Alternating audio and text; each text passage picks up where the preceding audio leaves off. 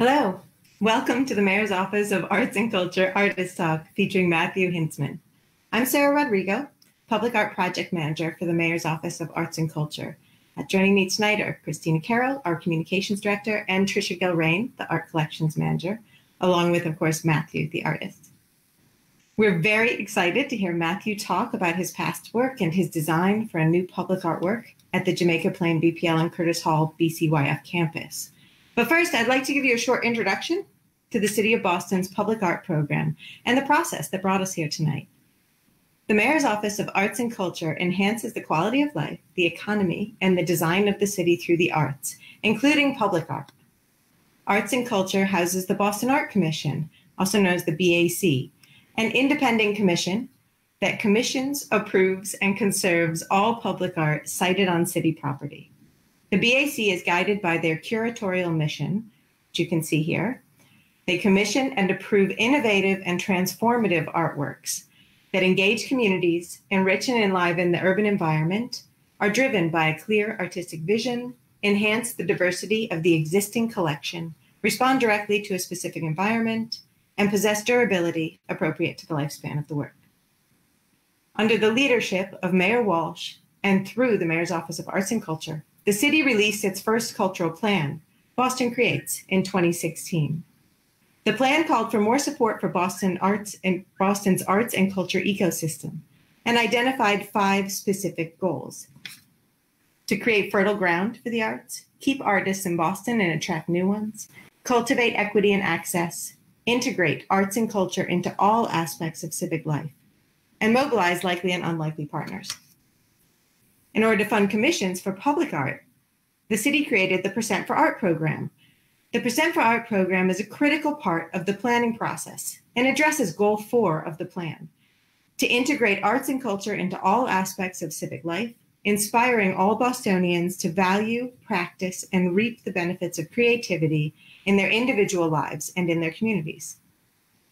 The Percent program sets aside 1% of the city's annual capital budget for public art. At this time, we have 18 active percent-funded projects in various levels of development. Our first completed installation of new city-funded public art was in September 2019, the North Square Stories by A&J Art and Design in the North End neighborhood. I encourage you all to visit it using appropriate social distancing. The commissioning process for the Jamaica Plain BPL Curtis Hall BCYF campus artwork began with public meetings hosted by MOAC in partnership with the BPL and other city agencies to talk about what the neighborhood would like to see in an artwork. Those meetings generated a tremendous amount of content, some of which you can see here. A favorite phrase shared was, "Keep JP weird." The city incorporated the community's desires into a call to artists. Matthew Hințman's proposal was selected by an artist selection committee made up of arts professionals, many from the JP neighborhood, and the BAC commissioned him for the project. Matthew is a sculptor and educator living in Jamaica Plain, a professor of sculpture at the Massachusetts College of Art and Design, and the chair of MassArt's Fine Arts 3D program. Since being commissioned, Matthew has worked with a community advisory committee, hosted public meetings, and presented his preliminary design and his final design to the BAC at public meetings. Tonight, he'll be talking about his past work and his final design, which was approved by the BAC in March of this year. Here you can see I'm hosting some meetings. One last note before I turn this over to Matthew. After his talk, we will open the floor to questions. You can ask questions or make comments on the Facebook page, or you can send an email to me at sarah.rodrigo@boston.gov. That's sarah.rodrigo @boston.gov. I'll read the questions to Matthew after his talk. Matthew, welcome. I'm going to hand over the presenting mode to you.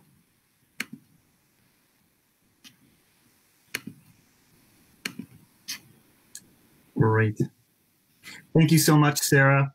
And I want to thank the Boston Art Commission for their support over the past few years as I've developed this project. And I want to thank all of you for being here tonight, too. I'd rather give this talk in person as I have in the past, but I'm glad that we have this opportunity for me to share the design and for you to ask questions and get involved. And as great as that is, I don't want to minimize or gloss over the fact that we're still in the midst of a pandemic. I hope all of you are safe and secure with your families and loved ones. I'm thankful we can share this moment, and that I can share my art with you. But I'd like to take a quick moment of silence to just send our thoughts, prayers, and thanks out to all those who are continuing to go to work every day, those essential workers, be they in healthcare or the grocery stores, the bus drivers and the delivery folks. So I just want to say a thank you to all of them for their work. And so thank you so much. And some other folks that I just want to congratulate actually recently named new fellows of the Boston Air program. This is their fourth cohort of artists. Yep, looking for confirmation there. And I just want to name them off. I think it's so exciting. There's Anthony Romero, Pat Falco, Aaron Genia, Victor Yang, and Golden. And I can't wait to see the projects that you're going to come up with. So congratulations and good luck with your work. And finally, I'd just like to thank my family, Elena, my wife, and my kids, Sienna and Azure, who are downstairs tuning in on their computer from the first floor. So with that, I'm going to share my presentation and talk to y'all. Here we go.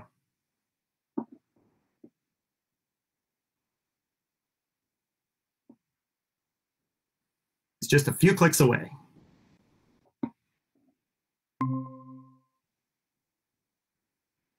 Here we go. So I was given this commission, and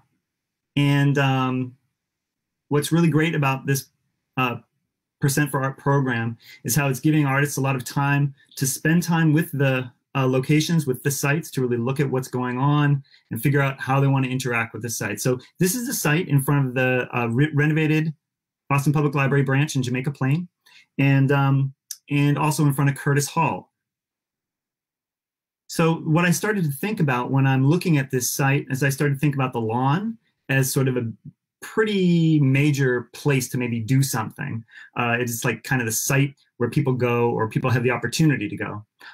As a community center and the library, I think of them as foundational places within our community. So I like the idea of the foundation as a place, as a word. And I'm also really interested in a library as a place of discovery. I worked in a library when I was in high school, the Reading Public Library in Reading, Massachusetts. And, you know, I put away books on the stacks. That's primarily what I did. And I just loved putting things away and finding things adjacent to the stuff that I was putting away and thinking, this is just so much information here. And even when I went to the card catalogs, I'd find, you know, cool things next to the book I was looking for. And then there's a materiality to the site that I'm really interested in. And in my own artwork, I'm very interested in the disruption of the familiar and embracing uncertainty and ambiguity. Maybe that's the keeping JP weird part of it all. So let's look at the lawn for a second. So this lawn out in front of Curtis Hall, it's about 175 feet long in front of South Street there, and it's about 50 feet deep at the top of the oval, if you will. There's a sort of simplified view of it. One of the major attributes of the lawn, as far as I can see, is there's this iron fence that goes all along South Street that prevents folks from coming directly into the lawn off of that sidewalk. You can see it down here too, from Curtis Hall looking down to South Street. You see that iron fence all across the front. So what happens is when folks try to enter into the site, they're always entering by the driveways on either side of the oval. And that means the foot traffic, if they're going into Curtis Hall or the library, they pretty much avoid the lawn altogether. And although people do jump into the lawn to hang out and there's yard sales there and stuff, for the most part, folks who use the campus avoid the lawn. This is, of course, the Copley branch, the main branch of the Boston Public Library.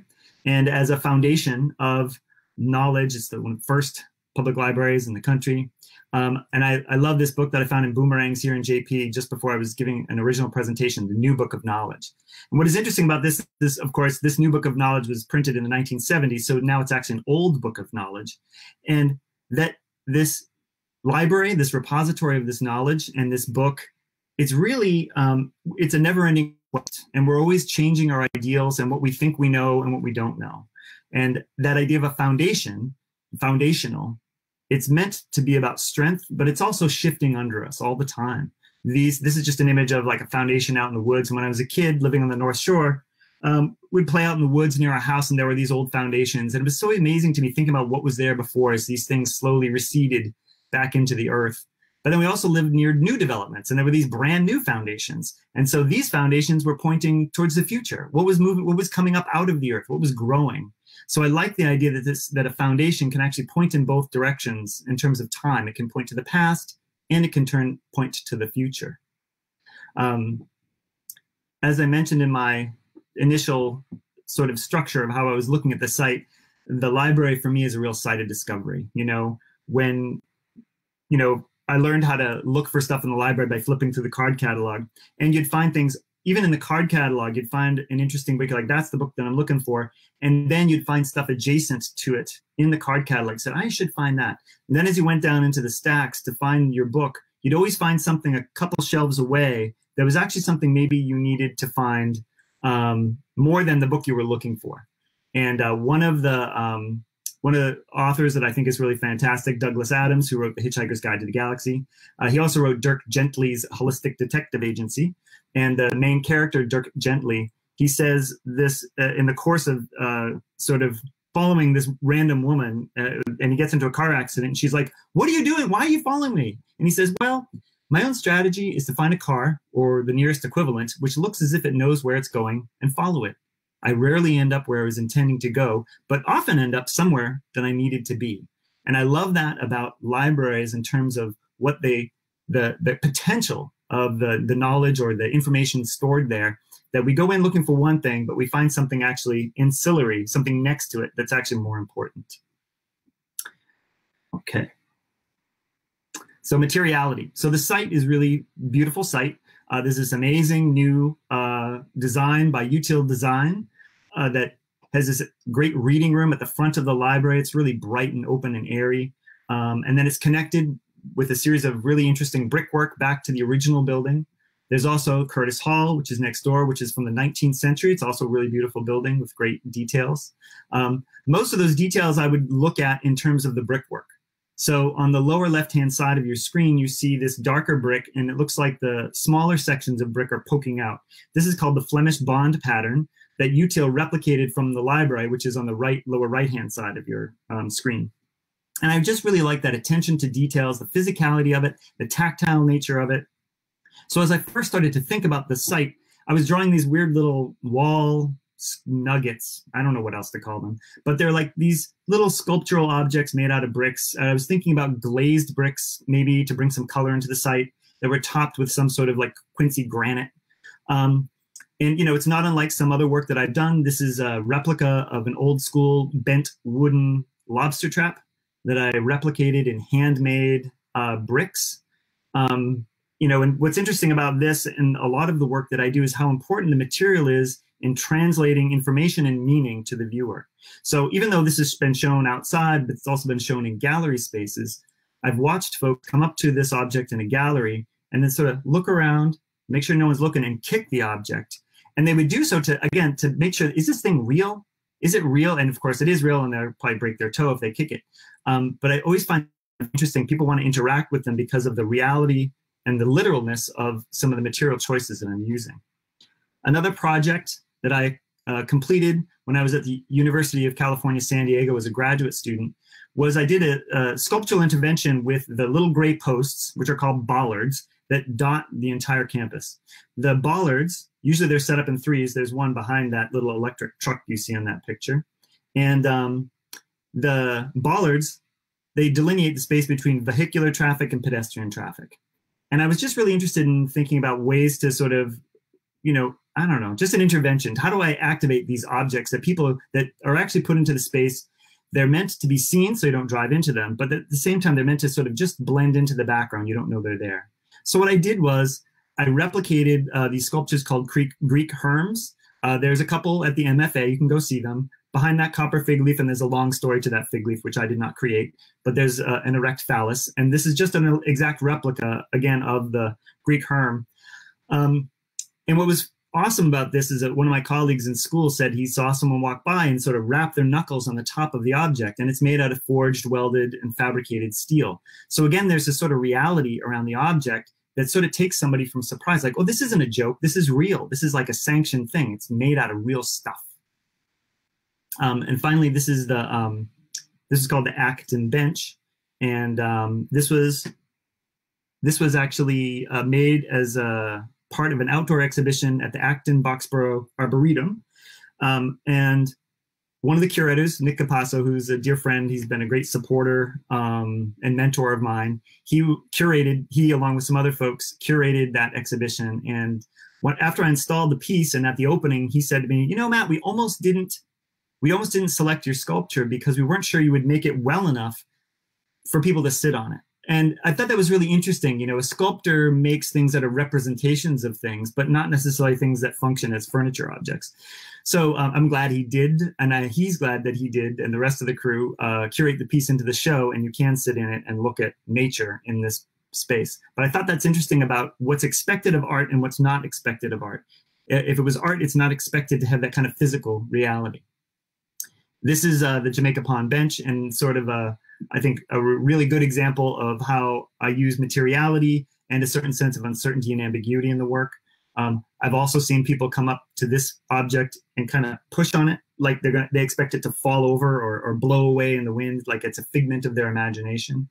And I just like the fact that folks can bring their own story to it. Like, was this a mistake? Did someone do this on purpose?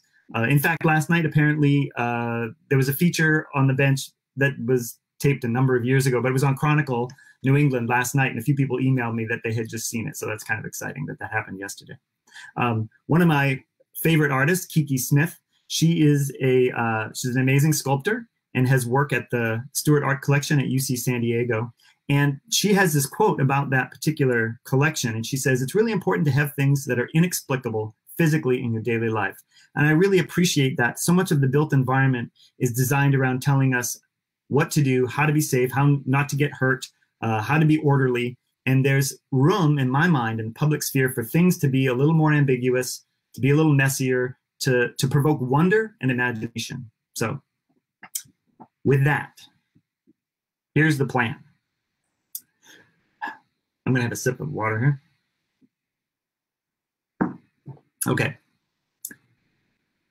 Here's the lawn. The first thing that I want to do, I talked about the entrance to the lawn and how the lawn itself isn't activated because of the foot traffic and how it moves through the space. So what I want to do is right in the center there on South Street, I want to open up a gate off the sidewalk so that folks can enter into the lawn from South Street. This will also allow folks who are waiting for the bus to actually sit on the lawn, and as the bus comes, they could run out to get the bus, where currently they can't because they'd have to run all the way around that iron fence and they wouldn't make it there in time. So you can see folks can really access the site in a different way. And next, looking at, again, the materiality of the site. I mentioned the brickwork and all the different textures on the site. So I'm thinking about I am going to use brickwork to make some forms like low stone walls, like low foundation walls within the space that people will also be able to sit on, all right? So they'll be mapped out onto the lawn, kind of like that. And they'll be slightly terraced behind. It's a very slow slope from the top of the oval near Curtis Hall down to South Street, but they'll be backfilled a little bit, so the lawn will be a little bit flatter. They'll also afford folks to sit on the walls, so there'll be a lot more seating in that area. It should really, I think it'll help provide a better space for the flea markets where people will be able to use them as places to set up. So I think that'll work out really great. Second thing is, in a lot of my work, like the Jamaica Plain Branch or the Acton Boxborough bench, is seating and thinking about everyday objects and how they might be brought into a site. So I sort of landed on this idea of the most ubiquitous, commonplace, you don't even notice folding chair made out of bent aluminum with these vinyl strapping and plastic arms. And so what I'd like to do and what I've begun to do is cast a series of these in bronze. So we've already begun that process actually to make sure it was going to work and figure out how we're going to do it and how much it was going to cost. And so I have some shots from Sincere Metalworks. They're up in Amesbury. They're doing this work for me. They're great colleagues and makers. They produced the Boston Marathon Memorial. They're just amazing artists and technicians and craftspeople that you'd ever meet. And so you can see here, like this is a wax, and you can see the amazing detail of the vinyl webbing, and it goes all the way around the back of the object. And there's one of the whole seats. And then here are some of the bronze pieces. It's not put together yet, but here's some of the bronze pieces getting put together right now. It's going to be a pretty exquisite grouping of objects. So the idea is to take these bronze chairs and to set them up in arrangements on the lawn for people to sit. So let's see, here's our lawn. Here are the walls that will intersect the site. Here's some chairs, a couple different locations for them. So if you were sitting in front of the JP library, there's a little bench out there, and looking towards the lawn, this is your current view. And then here's what you'll see when the installation is complete. There'll be this set of chairs. There may or may not be a light there. We're still working on that one, but there'll be 3 seats there. There'll be the walls and then some seats in the distance. There's a little blow up of what that might look like. Then if we look from the new entrance off of South Street, this is what it currently looks like. And that's what it will look like there. So you see there would be this wall. It would be like 20 inches high, probably at the front, and then taper down to about 6 or 7 inches where it hits the curb closest to the library. And then if you're looking from the other side back towards the library, this is the current view at about center. That flagpole's in the center. The flagpole is going to be moved to another location on the lawn. That's what it looks like now. And this is what it will look like. So that's the basic plan. The title of the piece is called, it's called Wife and Web. You could also say Width and Web.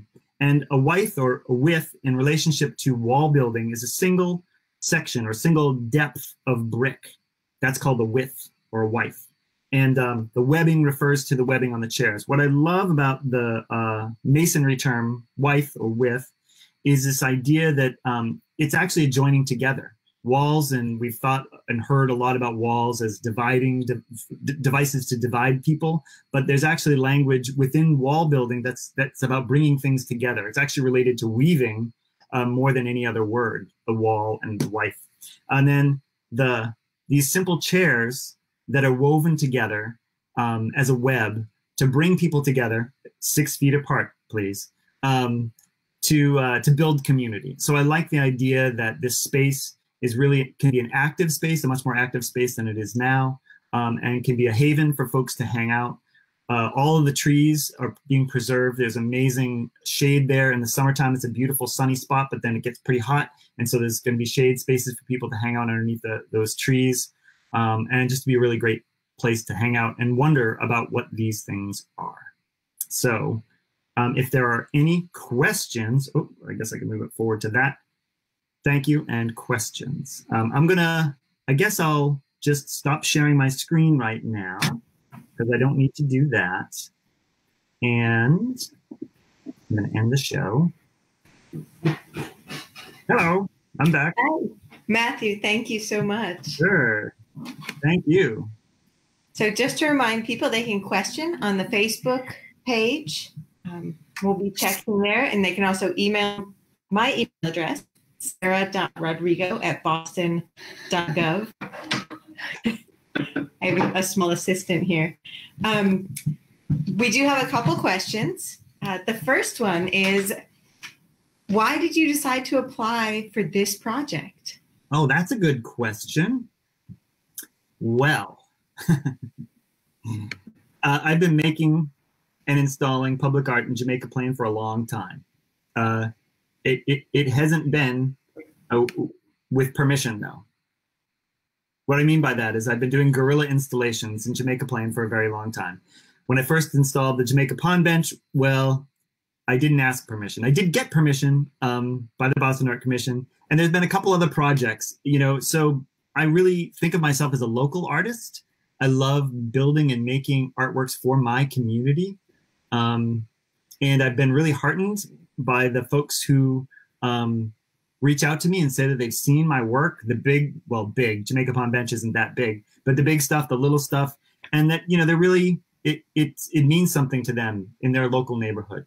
So when this opportunity came up, I was like, I have to apply to this. And again, I worked in the public library when I was a kid, and And so between Jamaica Plain and the public library, I really felt like I had to apply. Yeah.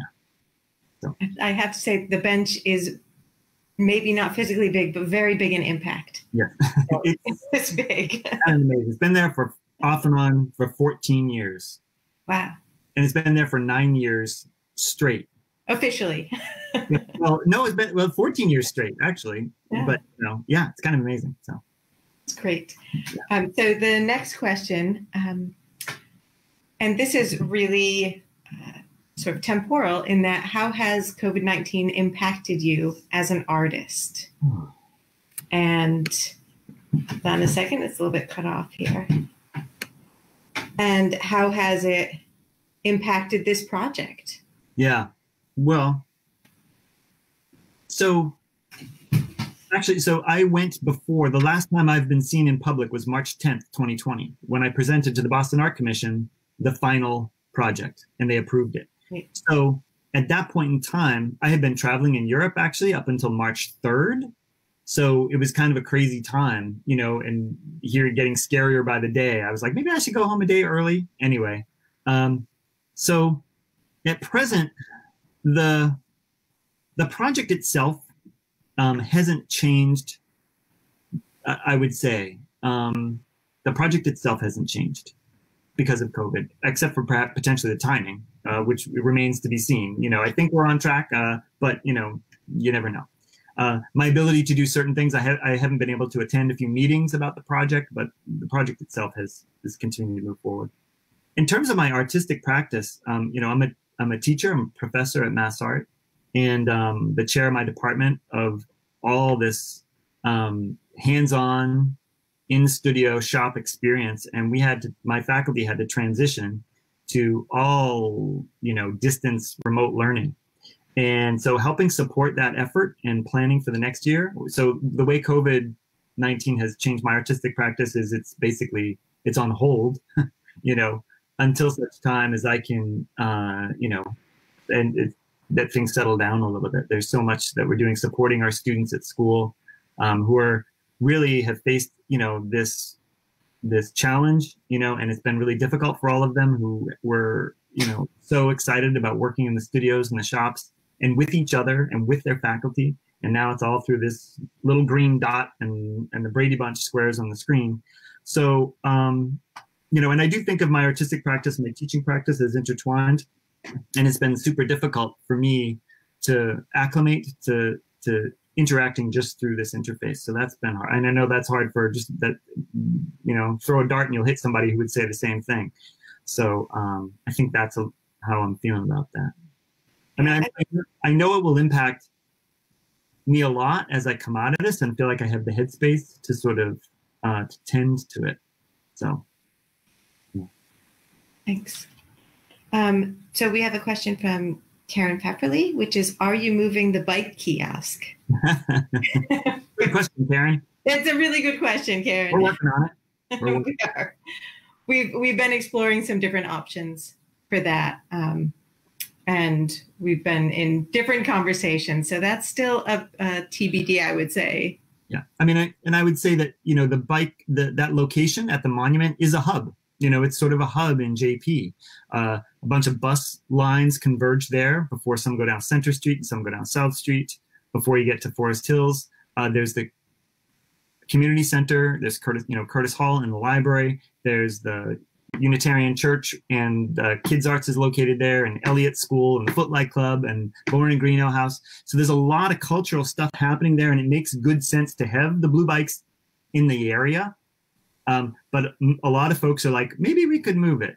Is there another better space we could find for it? Because it's just not an ideal location for the lawn. I think even for the bikes, in that vicinity, perfect, but it's not the perfect spot. So we're still looking. Yeah. And Melanie Grandy asked, how do you think the bronze will age, and will it be hot? Good question. Yeah. We've talked quite a bit about that. The folks at Sincere Metalworks made Myrtle the Turtle, who's also implicated in some scorched hands earlier in the year on Beacon Hill. So the chairs will be mounted to foundations, steel rods that go down into the earth, and the grass will be right up underneath them. we're actually looking at putting some paver material around certain areas where the chairs are, so that folks, it's more easily accessible with folks who have impaired mobility. But there won't be any concrete or tar or pavement underneath it that's reflecting heat back into the bronze objects. They're also up on the ground. They're existing on site. There are these steel painted black benches. And even in the hottest day, those painted black steel benches don't get too hot to sit on. So, they probably will get warm, but other bronze chairs of this like with the same thickness that aren't enclosed forms that will really trap the heat. Like there's one down in Falmouth that I think it's called the Seven Sisters Bookstore, I think. And they have this beautiful bronze chair that a local artist made. I can't remember her name off the top of my head, but it's really beautiful with all this alphabet, and it's the same thickness bronze. And I don't think they've ever had any issues in the hot summer sun that chair gets. So, and also they'll probably be in the shade for a part of the day too, under the trees. So it will age beautifully, I think, with people sitting on the chairs. I think it'll really highlight the texture of the vinyl webbing, and I think the chairs will be really curious objects. I think people will think, why are all these chairs out here? And then they'll realize they can't move them and they're bronze. And I think there'll be some interesting cognitive dissonance about how permanent this object is that shouldn't be so permanent. Agreed. And I think there's also a bronze bench in Faneuil Hall area. I'm blanking on the name. There's a figure. Red Auerbach is down there, yeah. Yeah, and that bench is bronze. Yep. So again, it's that thickness of the material. Noel from Curtis Hall, hello. Hey. He asked if there's a time frame to start. Yeah. Again. Right now, we're in a pause of construction in general. Yeah. But Noel, the last we spoke was at the JPCC meeting, and I really, heard your concerns about summertime programming and how that might be impacted. So some of our vendors actually are a ways out on producing some of the material. The bricks, I can show you one of the bricks. Oh, here it is. So here's one of these beautiful glazed bricks. It has these awesome rounded corners on the top. They're really beautiful. So they take like close to half a year to make. So we did order them already back in early March, but they won't be here till late summer. So I don't imagine we're going to break ground until late summer. That has nothing to do with the current shutdown. So we'll see where we are later in the summer, but that would be the earliest. Right. That was your last schedule that you presented before the shutdown. Yep. All right. So Christine McDermott Arena wants to know who this is. This is Casey, my son. So he's participating now. Eve Griffin had a question, but it looks like we have answered it already. Okay. Which is hello, Eve, as well. I have another question for you, which is what do you hope the public gets out of this piece, and how do you want them to react to and interact with it? And you spoke a little bit about that already, but if you could expand on it. Yeah, one of the things as a professor of art, right? One of the things that I hope of my students is that they make works of art that I could never imagine. Right? So I think it's really funny to think about that. Like, how the heck can you do that? I'm not teaching them a particular skill set. I mean, I do teach them skills like how to weld, right? And I know how to weld, and so I teach them how to weld, and they can do it, and it's sort of clear. But how do you encourage them? How do you nurture them to do something that you could never do or think of? And I think it's just giving them the time and the space and the opportunity to look carefully at the things that they're making or the things around them. And so in terms of this work, what I hope it does is I hope it actually is a place of wonder, and that people will make up narratives and stories and things to do in it that I couldn't think of. I really, the Stewart Art Collection had a really big impact on me in my time at UC San Diego. Mary Beebe is the director there. She's an extraordinary curator, and she's been a director there forever.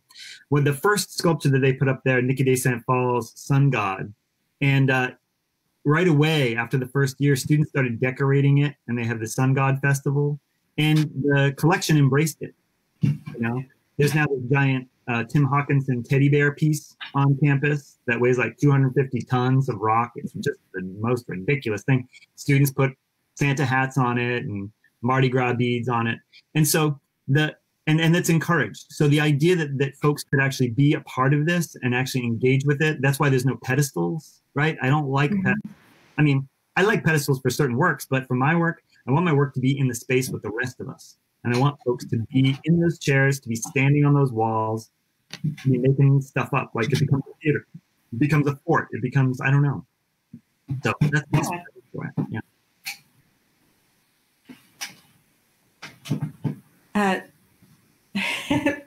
Liz Hinɲman Butler says, "Great job, Matthew. I can't wait to see this in person when it's done." And Liz also says, "Evan would like to know what you hope to see when you walk by on a summer day." Oh, that's a good idea. Yeah. I hope to see folks like standing and jumping and picnicking and hanging out in that space, which I don't see so much nowadays. You know, well, I don't see it at all nowadays, but in the past I haven't seen it either. But yeah, I hope to really see people in that space and utilizing that space in a way that none of us can imagine even today.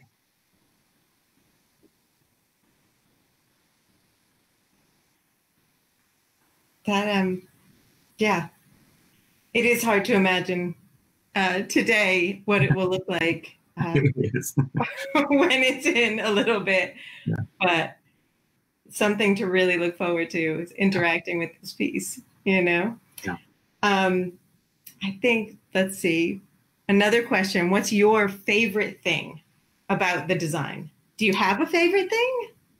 That's like asking about a favorite child, isn't it? Yeah, right. My favorite thing about the design. I mean, I'm super excited about the chairs. You know, I mean, and the walls too. I think they're going to be really quirky, you know. They're going to be things I've never seen before. So I'm really excited about that.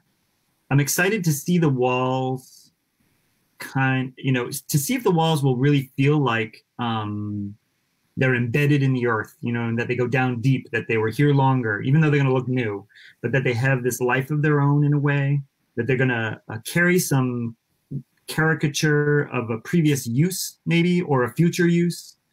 So I'm curious to see that. You know, maybe when it's done, I'll be able to answer that question better. You know, there's a path that will go from South Street up to the top of the oval, sorted by the top of the oval, that isn't shown in this drawing. But I'm excited to see how that really affects the space. So yeah, so I don't know what my favorite thing is yet. I'm super excited to see it realized. Yeah. Well, I wonder too if it'll change over time. Yeah. If your favorite thing will be different a year after you've installed it. Right. Or different times of year it might change or something. So. Yeah, it's true. I was very, I forget how leafy outside it is coming out of the winter. That's right. How many trees there are and how green it can be. Mm-hmm. All right. Any other questions? I am checking right now.